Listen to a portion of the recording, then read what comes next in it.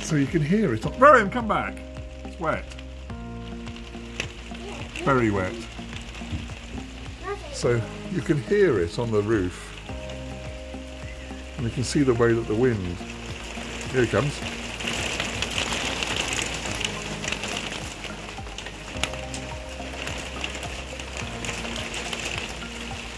Now this is June. That really is like a heavy April shower or even earlier. Well, I know her. June, huh? And Rowan and I were about to go for a walk and a scoot on the scooter. Oh. Now you can see the flashes, look. The rain. Wow. Come on. What, darling? Alright, I'm coming indoors now then. Is that come on, Daddy? Yeah. Alright then, baby. Daddy, come on. Alright. Welcome back to the channel. Welcome back to the channel indeed. It's an awful day here.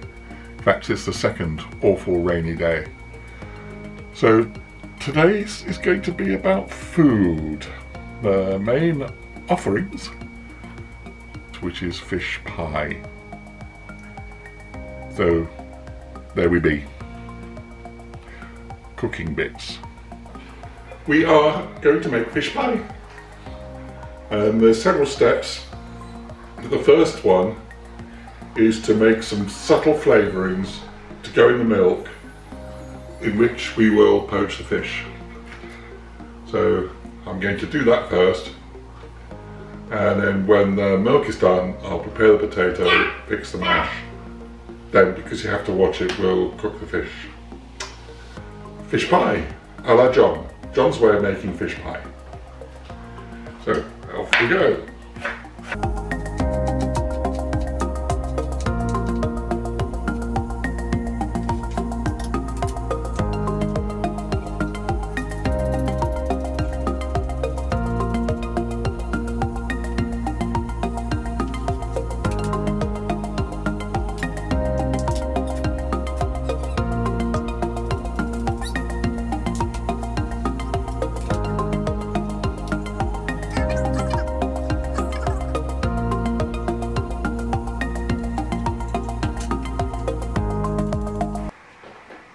I've put the milk on a medium gas. Ours is marked 1 till 9, so I've put it on 4, and I just want to bring the milk to the boil to get it to simmer. When it's done that, I'll turn it out and leave it to stand. And the idea of that is that it will draw the flavour out of those ingredients of onion, celery and garlic. Not much. It's just to give a little flavour into the milk that we're going to poach the fish in. I'm still going to leave the fish here wrapped for a while. I'm going to clear the table and I am going to prepare potatoes. So we'll have a quick whiz. Water.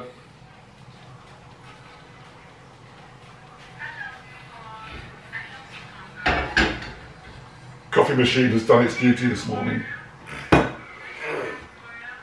Thank you, coffee machine. Stock cube.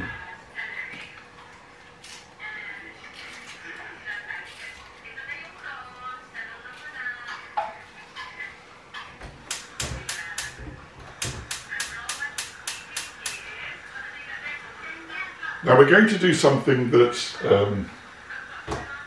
chefs claim you should never do. I'm going to leave the skins on the potato when I make the mash. We like to do that because it gives a nice rougher texture. It's a bit more rustic. But for chefs, apparently it's a big no-no. I guess if you're paying lots of money for a meal in a restaurant, you don't want to have the roughage of the potato.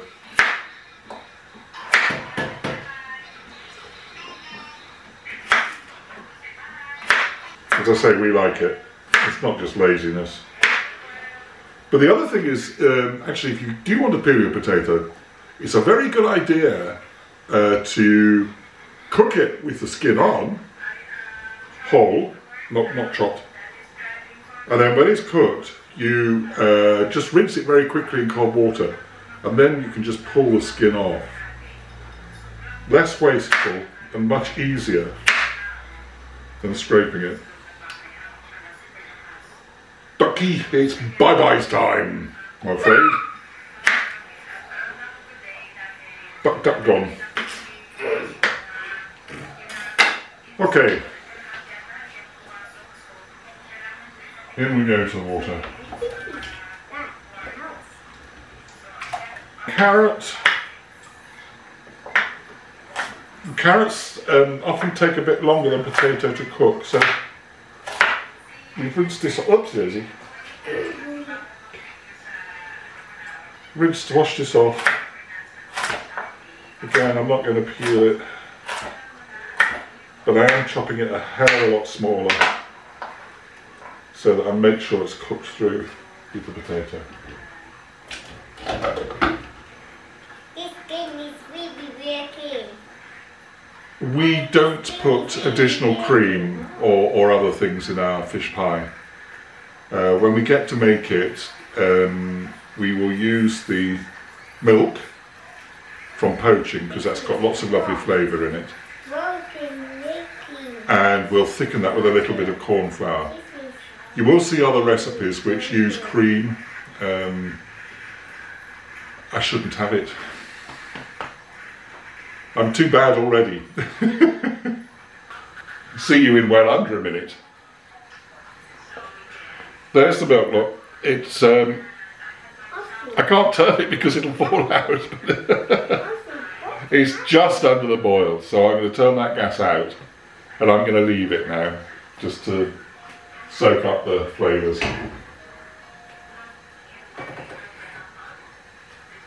The potato has got about 9 minutes left, so it's halfway through.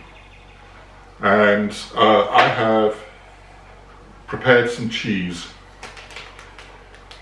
30% lighter mature cheddar. Again, this very confused diet regime I have. When I'm aware of it, I'm low fat. When I'm not aware of it, I eat what my taste buds tell me to eat. Which is a very bad strategy because that's how I got to be so big. Anyway, I'm not sure how many ounces or grams there are here, but that's the amount of cheese that I'll put in the mash. There's the fish, just standing ready. I'll put this away. I'll be moving the camera, and when the potatoes are ready and the fish is ready, that's when we'll go. Okay, we're back again. The potatoes, according to the timer, have another 4 minutes to run.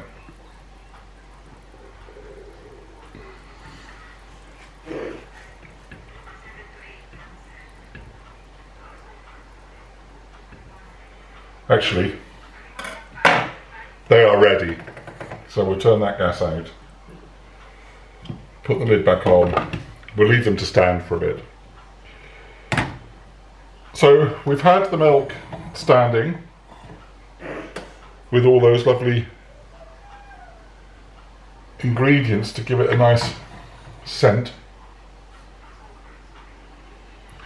Oh, and it has. It's got that lovely soft onion in the nose.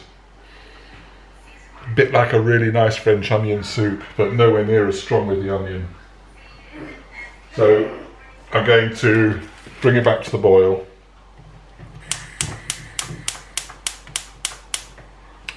The question is, how long would you want to be cooking the fish for? We like our fish to be, how can I express this?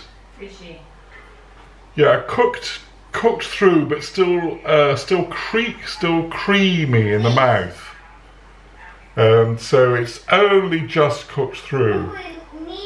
Whereas we've talked about before, Risa and I have differences in the way we think about things being cooked. Risa would prefer it to be cooked a lot further.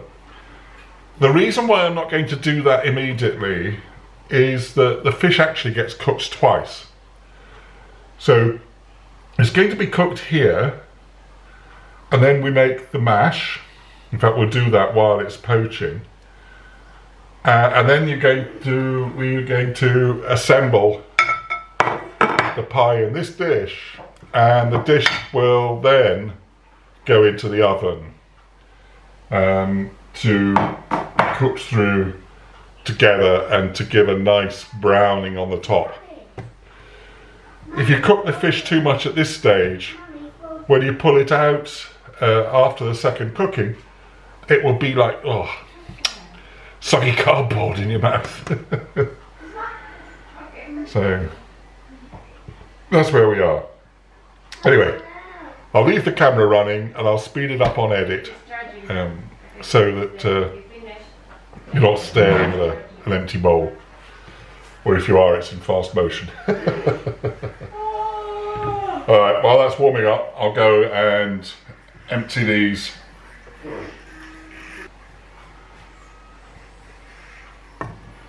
The drained potatoes. They're nice and soft.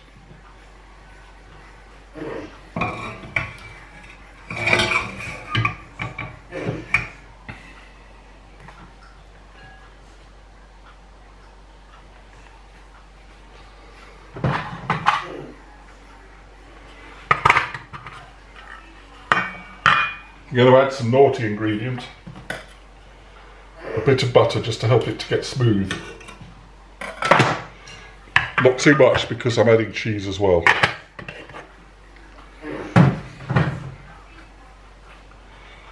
So that's the butter in there. Whee!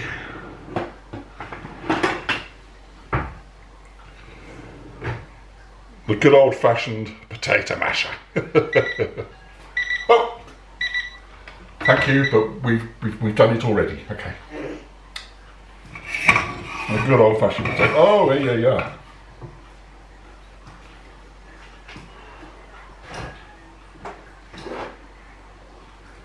Oops.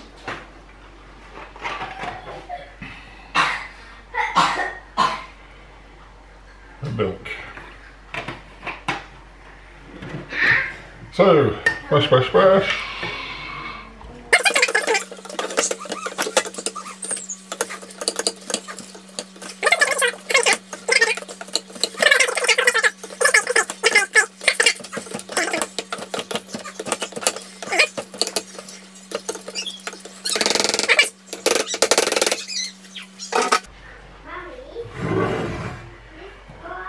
Because I want to spread the mash on top of the fish mixture, I'm going to add some more milk and beat that in so that the mash is a lot softer. And while I'm doing that, look in the right drawer, John. While I'm doing that, I'll beat in the cheese. Very traditional things in our house. A good old wooden spoon.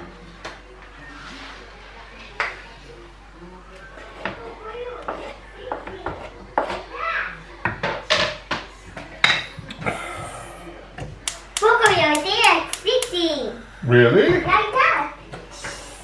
You did fishing? 16. Oh.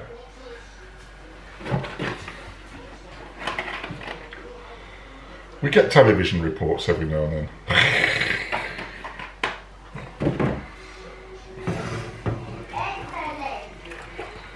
That's better. When you're making mash, it always intrigues me. A little milk makes a big difference.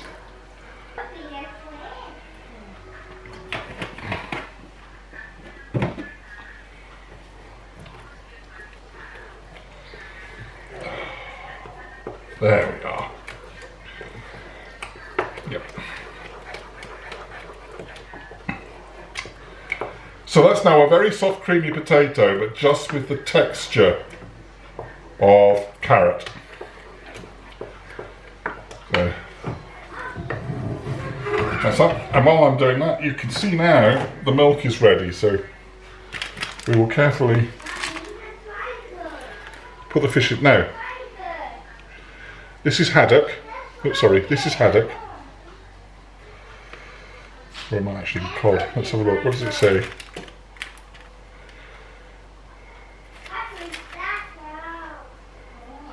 Oh, pollock. Pollock is a strange fish. When I was little, nobody would ever buy pollock.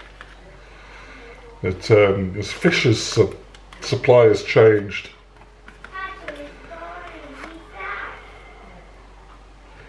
So have our tastes and what we eat. Salmon, favourite in our house.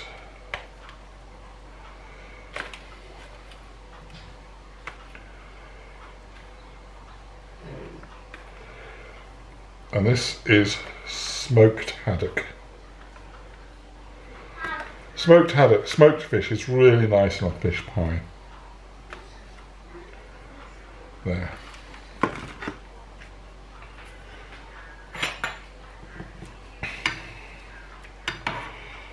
Just move that around.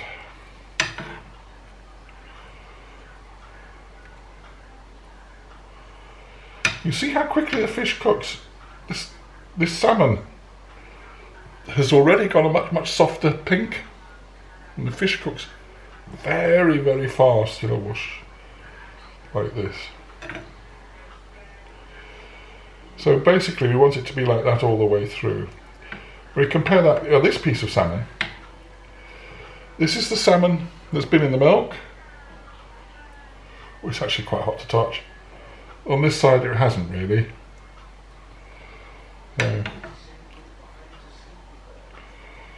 So anyway, lid on that to hold the heat. Gas off. And we'll let that...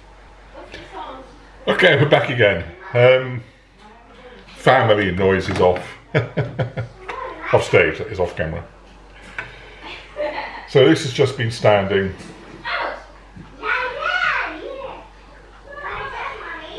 Oh, I probably left it a bit too long. See? The way through, but still soft.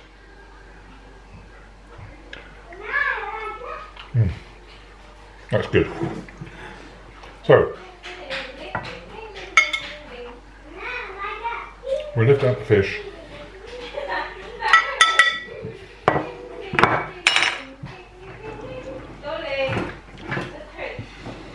Easier with a slotted spoon.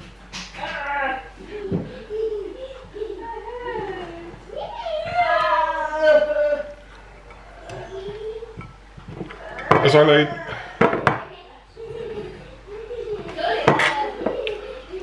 lay the fish in here, I'm trying to spread out the pieces so that particularly the smoked fish is spread out.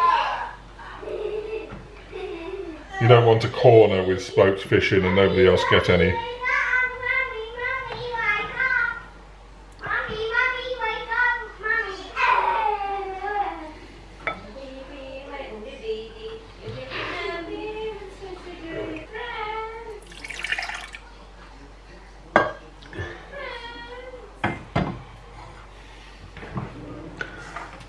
Now, I'm going to thicken this, so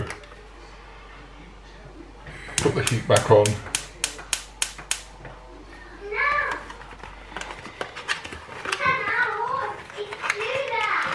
This is corn flour. Traditionally it would be butter and ordinary flour.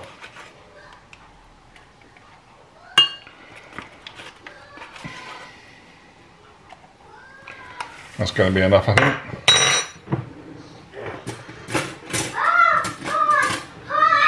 Beat it smooth. Corn flour won't form lumps unless you're very silly. And a traditional roux, of course, which is a knob of butter with plain flour mashed into it, will also go into a hot liquid and not form lumps.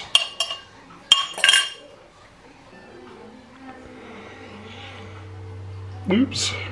Very hard to do. There we go.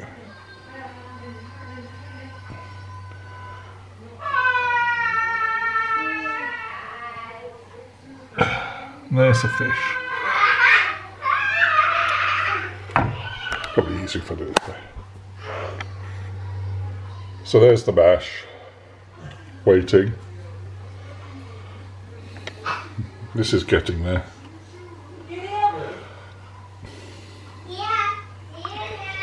Yeah, it's beginning to thicken. Just beginning to thicken.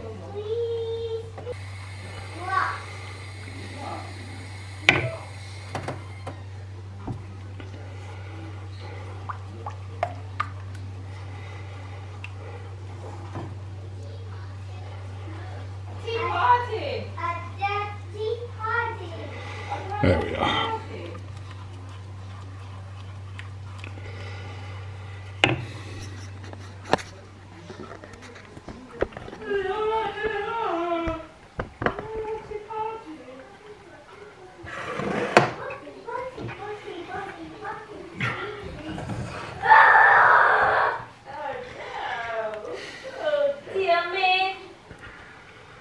So it's a nice thick sauce. There's so many variations to this sauce. Some people would say you should have a bay leaf in. From when you first poach the milk, you would have a bay leaf. And then when you cook the fish, you would take the bay leaf out. I'm not so keen on that. Another option, which we use sometimes, would be to sprinkle a little dill. Dill's very nice. The only trouble with dill is well, I find it very, very easy to overdo it. Okay, so that's that.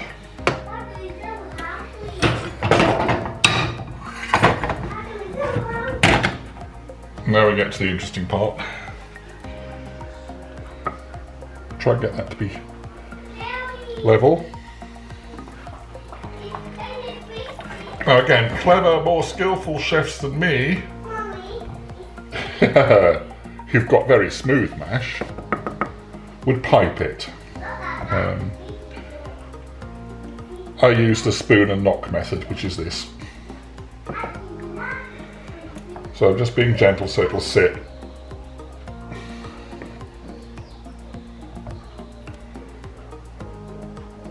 Oh, I'm really looking forward to eating this.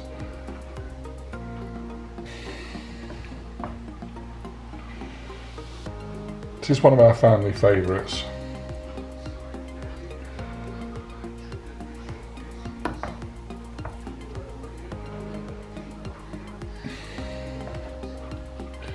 Now when I cook this, I'm going to put a tray underneath it, just in case it spills over, so that it doesn't spoil make a mess in the oven. I'm very good at making a mess. But anyway, there we are. Fish pie ready for the oven. We will cook this 200 degrees, 180 because it's a fan oven, but somewhere 180, 200 degrees for about 20 minutes, just to lift some of the moisture out and to make the top go brown. You can put a little more cheese on the top if you like to give it a wow, that looks nice. What do you think, darling? Let me hold it for you. Oh, it's done, darling.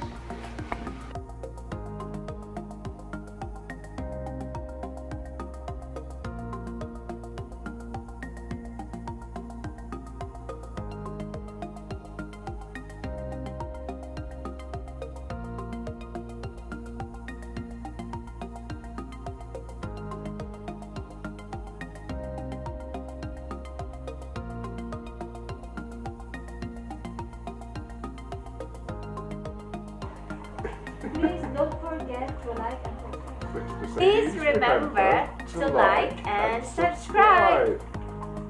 Thank you very much for watching. Bye-bye.